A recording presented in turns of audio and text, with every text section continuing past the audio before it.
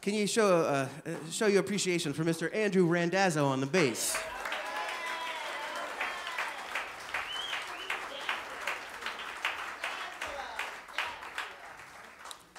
Two very amazing musicians up here on stage. We've been playing together since 2011, and I don't even want to know how young they were when they started playing with me. But it's been a real honor and a pleasure to know them and to play with them. Once again, just a tribute to the amazing amount of great artists and people that live here in this city. The record is called A Day With Us, and it was recorded in one day. We went in and we recorded 5 songs.